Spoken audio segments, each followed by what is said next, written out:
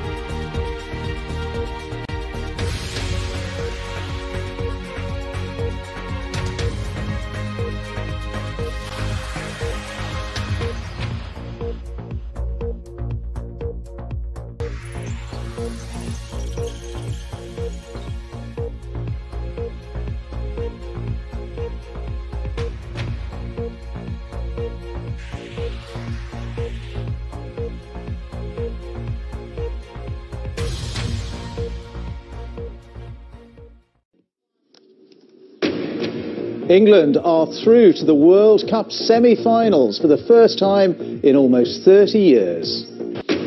Theresa May tells the BBC her Brexit plan, agreed with the Cabinet yesterday, is good for both the UK and the EU.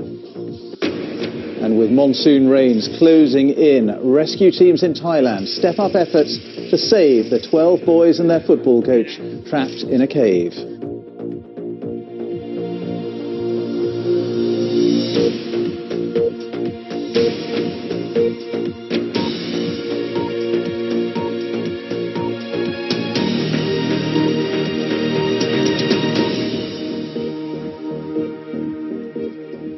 Hello, good evening. England are through to the World Cup semi-finals for the first time in nearly 30 years.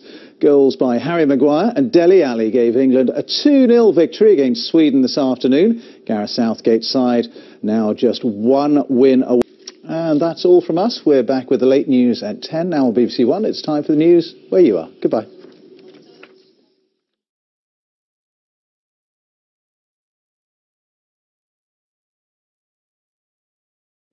Good evening. It's certainly been a case of deja vu with the weather forecast.